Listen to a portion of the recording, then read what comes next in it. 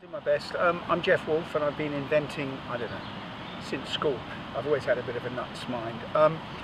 And a few years ago, actually a long time ago now, about 2012, when the so-called Boris bikes came to London, which was a bike rental scheme, I noticed that most people weren't wearing helmets, like over 90%. And I thought it was nuts, because many years ago, like 20-something years ago, I had a really bad bike smash. And my life was saved because I was wearing a helmet, no doubt about it. I still broke my shoulder and my nose and broke some ribs. But anyway, so I wanted to find out why, and I started a market research campaign. We interviewed cyclists, and we found by far the majority said the reason they're not wearing a helmet, this is over 93% I think, was because they didn't want to lug one around all day. Because it's like lugging around a bowling ball in terms of size. It's a bit, there's nowhere to put them really. Yeah. And the second reason was they just felt it was too cumbersome all the time to have a helmet. One of our questions was, do you realise your life's in danger potentially by not wearing a helmet? And they said yes, they did realise that, but they were kind of willing to take the risk. I mean, this is a bit mad really. Yep. So I set about trying to make a folding helmet, and it took a long time. Well, it's taken years and years and years to get there, but we're there now. We've sold, I don't know, 5,000 so far around the world, and it's really, it's taken off really nicely. Yeah. And people tend to love it. We're getting some great feedback. So. And could you sort of show me how the mechanism works? I mean, this is the helmet itself, and you can see it's light like any other helmet, and it's very small. And to open it, I just go like that. It's really magical. Click here and here, click here and here, and that is now ready to wear. And say fully certified for use around pretty much all of the world, and a very safe and very comfortable helmet to wear. Yeah. And I think it looks probably okay on as well. So, like so.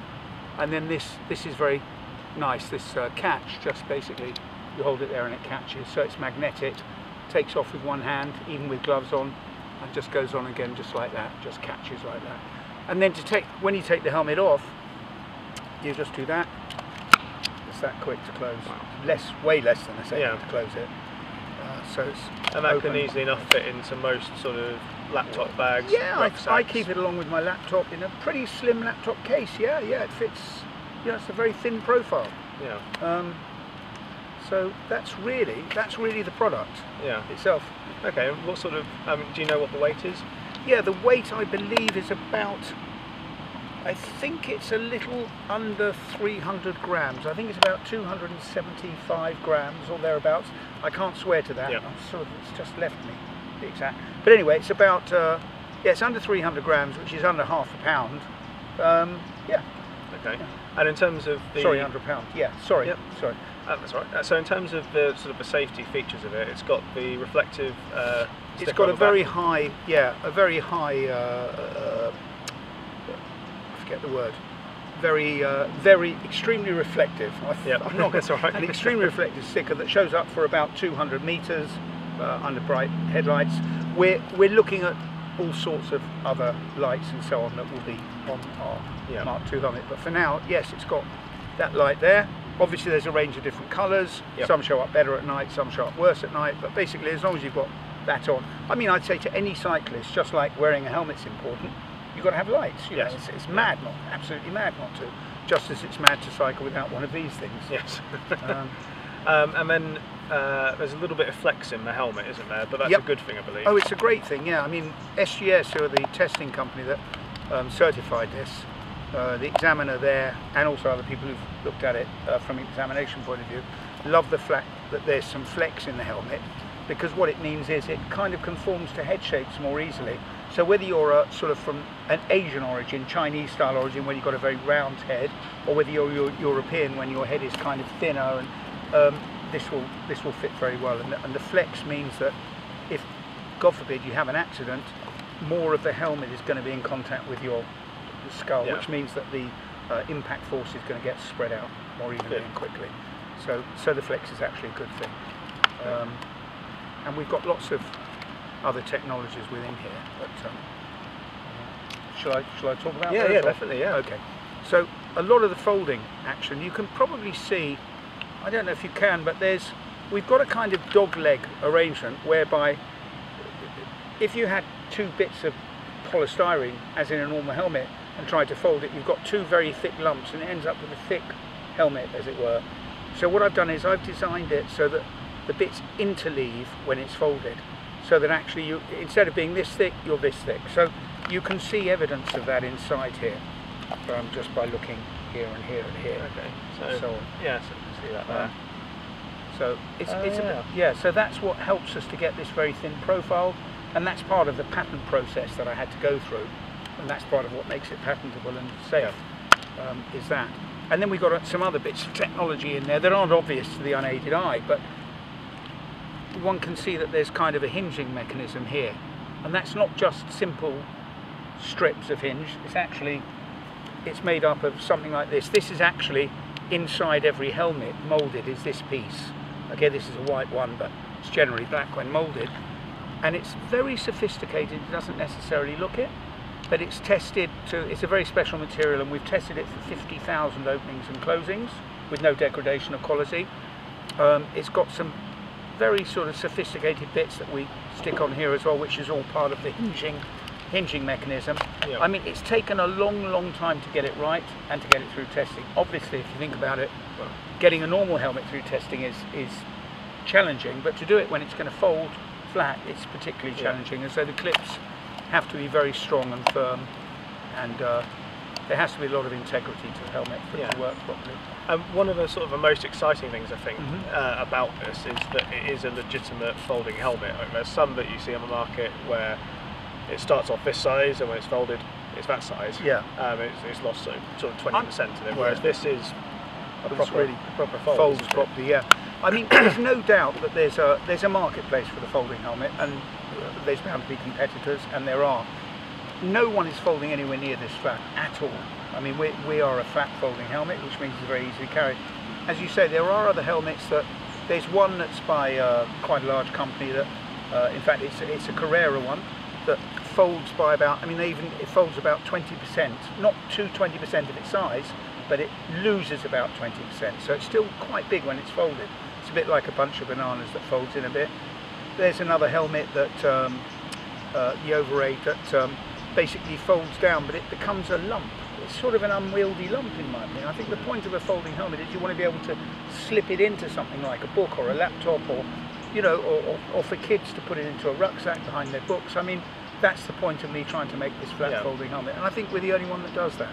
And so from obviously more and more cities are becoming connected, and you're able to, for example, get the train in and then hire a bike or pick one up off the side of the street and get going. And is that who these sorts of helmets are targeted towards? Well, that's where my original market was. As I said, it was definitely for these hire bikes. And in fact, when I started doing this, there were 350 cities in the world with these kind of bike schemes, bike shares.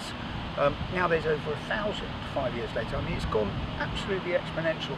And of course, more bikes are being sold than cars now in Europe and the US and all over the world.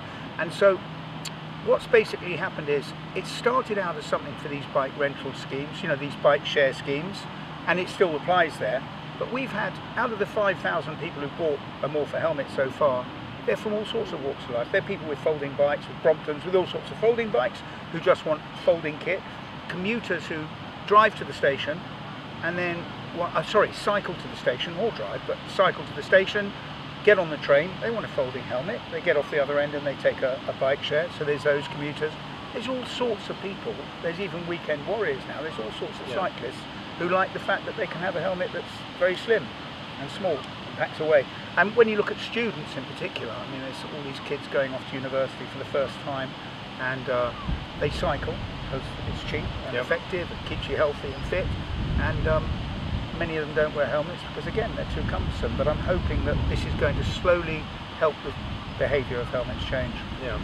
And as you've alluded to, it's been going for a few years. Could you talk a little bit about the journey that you've gone through? I believe it started about 2013 or so in terms of crowdfunding, but I'm sure it started well before that. Oh, it started well before that, but the crowdfunding, I knew I needed to find a way to fund it. I had a friend who put some money in at the beginning, but I needed to get some significant money, I thought, at the time, and so I went for a crowdfunding on Indiegogo, and my target was $35,000, and I was worried I wouldn't make it. But actually, astonishingly, we got $400,000 over the time that the campaign ran. It's stopped now, and that helped us to get to the stage of getting our tooling design, getting our product design, getting really good. We went from prototype, well, we went from idea to prototype to the beginnings of a product, but then we still had no money really, because the money that came in was mainly to pay for helmets that had to go out again, crowdfunding. We made a bit of profit, of course, but then we needed money to run the company properly.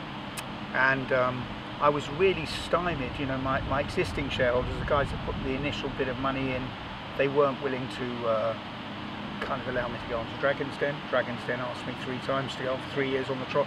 They wouldn't. They made it very hard for me to get extra funding, so I had to find a way to buy them out. They doubled their money, so they did very nicely in a very difficult market. And then I did another crowdfunding on Cedars, but this time it was equity. So I was selling equity in the company to get investment, and we had a target there of £600,000, which is what we felt we needed in order to take the company from the embryo stage it was to hopefully a huge helmet company. And we actually raised £1 million. So, and then stopped the campaign because every penny we raise is more dilution for the existing shareholders. So we stopped at $1 million. So we've got, thank God, we've got plenty of money at the moment. So we're now working on a Mark II model and a Mark III model and a children's model and some really exciting electronics. And we've got so many things in the bag and patents and so on. So we're hopefully going to stay, well, just way ahead of the curve and keep designing these beautiful helmets. To give you one quick example of changes, I mean, this is the inside we're using now, and this is how it started life. So the change, you can see, is enormous, and we've had to make a lot of these changes to make it work properly. This is a very soft plastic, and it just didn't really do the job properly.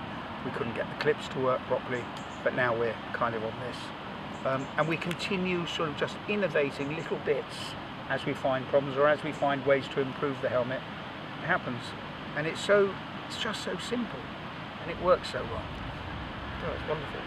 And then in terms of, it's already available online, I believe, is that right? Oh yeah, absolutely. So if someone sees these and they're intrigued, where would they go to pick one up? I'd say that the best place to get it actually is morpherhelmet.com, which is our online site. We should be on Amazon soon. We're just going through the process of becoming a fulfilled by Amazon product, so we should be on there as well. I'm not that keen on getting into most mass market retailers in the high street, only because it's very complex from a logistics point of view.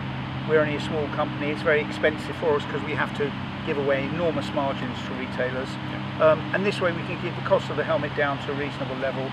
And I mean, it's fantastic the way the supply chain works now. We've got it all beautifully done so that if you order it today, tomorrow it will be sent by courier from Hong Kong and you'll have it within a few days. I mean, very quick and simple process to get it. So what sort of price point would people be looking at for this? The price at the moment is it's $149 US, delivered worldwide by courier, so it's free delivery effectively.